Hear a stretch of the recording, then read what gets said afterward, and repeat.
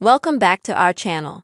Emily Cissy Houston, iconic soul singer and the mother of late music icon Whitney Houston, has passed away aged 91. Houston died Monday at her home in New Jersey while receiving hospice care for Alzheimer's disease, her family said. A Grammy Award-winning singer known for collaborations with megastars including Elvis Presley, her death comes 12 years after Whitney drowned in a Beverly Hills hotel bathtub aged just 48. Cissy's daughter-in-law, Pat Houston, told the Associated Press that the songstress died surrounded by her family. "Our hearts are filled with pain and sadness. We lost the matriarch of our family," she said in a statement announcing the 91-year-old's death. "Mother Cissy has been a strong and towering figure in our lives, a woman of deep faith and conviction, who cared greatly about family, ministry, and community. Her more than 7-decade career in music and entertainment will remain at the forefront of our hearts." Seen as the matriarch of the Houston singing dynasty, Cissy struggled to come to terms with her daughter Whitney's death, which was followed 3 years later by her granddaughter Bobbi Kristina in an eerily similar passing when she was also found dead in her bathtub. Following Cissy's passing, her family said in their statement that she may now rest in peace alongside her daughter, Whitney, and granddaughter, Bobbi Kristina, and other cherished family members. Before her daughter shot to stardom, Cissy was best known for her work with the backup group Sweet Inspirations, and her powerful vocals can be heard supporting soul legends including Otis Redding and Lou Rawls. After going solo, she won her first Grammy in 1997 for her album, Face to Face, before winning her second for Best Traditional Soul Gospel Album the following year with He Leadeth Me. Houston's last performance with Sweet Inspirations came in 1969, when her vocal band collaborated with Elvis Presley in Las Vegas. Following further success as a group, including performing with Aretha Franklin, Houston left the band to go solo after a total of 4 albums together. Springboarding off the back of her group's success, Houston became an in-demand session singer and went on to record more than 600 songs across multiple genres. Across the next decades of her career, Houston's worked with some of the biggest names in the music industry, including Jimi Hendrix, Beyoncé, Luther Vandross, and later, her own daughter. Speaking in 1998 of finding her most lucrative success in her twilight years, she told Jet magazine, "A lot of the things I've done have come late in life, and it's like a whole new career starting up. I don't have regrets about the way I planned and lived my life, and I am very proud of what I've become." Houston also authored 3 books: He Leadeth Me, How Sweet the Sound, My Life with God and Gospel, and Remembering Whitney, a mother's story of life, lost, and the night the music stopped. Cissy's start in music came at a young age when she joined a church choir as a child in New Jersey.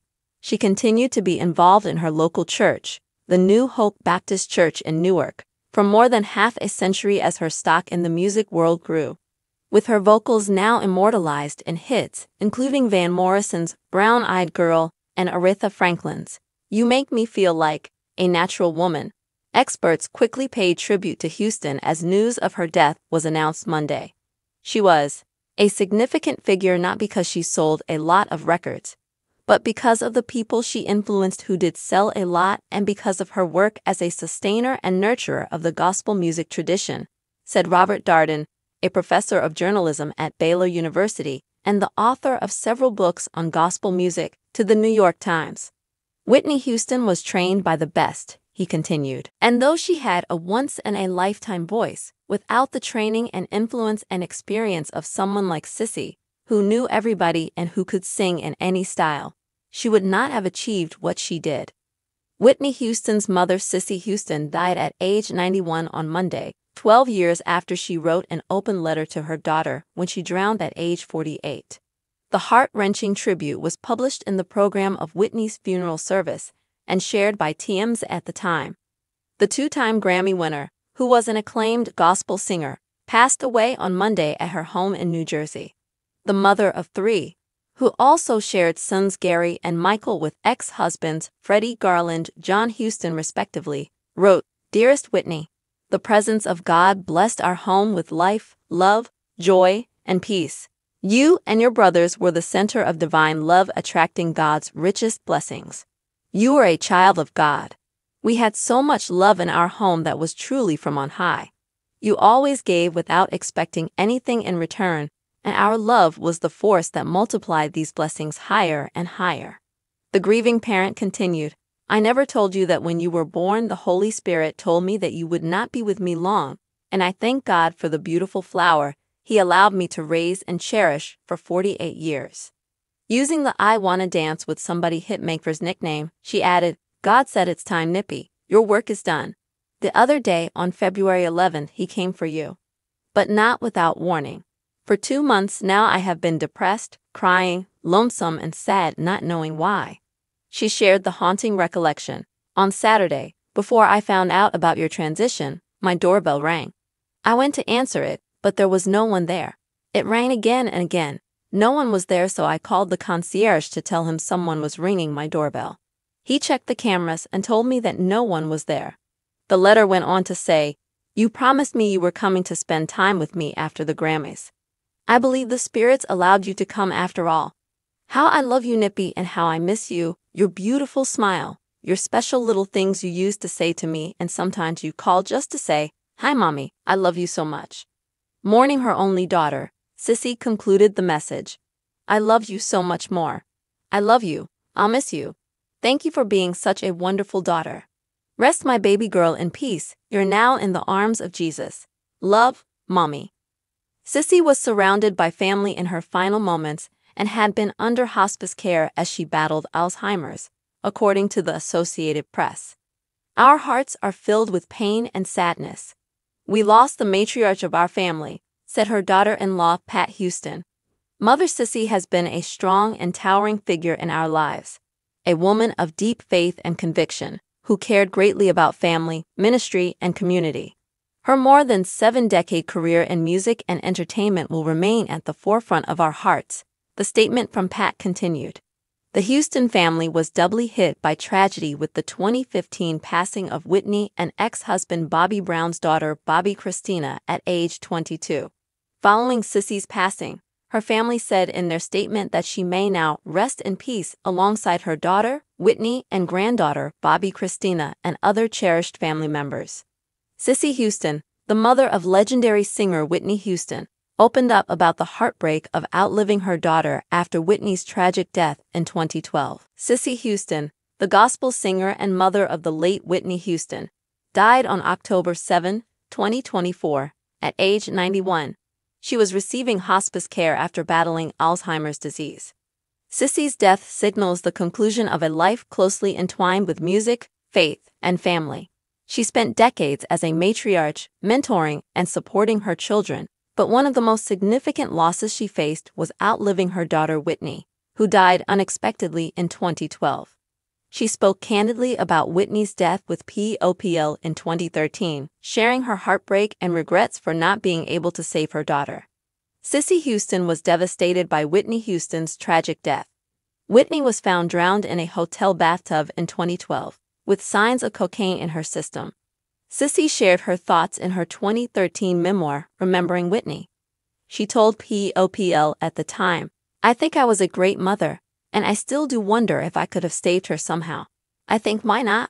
Why wouldn't I wonder that? I still want her to be here. Her honest emotions were on display as she expressed how severely Whitney's death hurt her. She said she wished she had saved her. She said she was sad her daughter had to die alone in that kind of circumstance or situation. It saddened and pained her deeply. Cissy's feelings echoed the emotions of many parents who had lost a child, particularly in such awful circumstances. She expressed the confusion and helplessness that can accompany such loss, concluding that life is both weird and amusing. She said that you take one road, which can be beneficial sometimes, and another issue is that this is not always good. You don't realize until it's too late. Cissy's story provided a unique and personal glimpse into the struggles she endured while Whitney battled addiction. Whitney's struggles with substance abuse were generally reported, but Cissy's grief was personal and intense. In her memoir, she described how terrible it was to see her daughter slip downwards. In addition to Whitney, Cissy outlived her granddaughter, Bobby Christina Brown, who died in 2015 under eerily similar circumstances to her mother. Bobby Kristina was found unresponsive in a bathtub and died after months in a coma. Cissy's later years were made much more heartbreaking by the deaths of Whitney and Bobby Kristina. Cissy Houston was a highly successful singer who has performed with iconic artists. She was also the mother of Whitney Houston and had a huge influence on Whitney's early life and interest in music. Here's everything you need to know about Whitney Houston's mother, Cissy Houston. Cissy Houston was an award-winning gospel and soul singer who performed with some of the world's greatest performers. She is best known for performing as a backup singer for artists such as Dionne Warwick, Elvis Presley, and Aretha Franklin. After Cissy and Aretha's initial meeting, the pair went on to maintain a friendship that lasted for the rest of Aretha's lifetime. Cissy's success as a background singer led her to eventually start performing as a solo artist. Throughout her solo endeavors, Cissy has released several albums and won 2 Grammy Awards. Cissy won her first Grammy in 1996 in the category Best Traditional Soul Gospel Album for her record Face to Face. Cissy won her second Grammy in the same category in 1998 for her album He Leadeth Me. Speaking about her early life in a rare interview, Cissy explained how she got into music from a young age. "My sisters and brother, there was 4 of us, we sang a quartet. We sang a cappella first, which was all they were doing at that time. And it's wonderful, wonderful music," Cissy explained.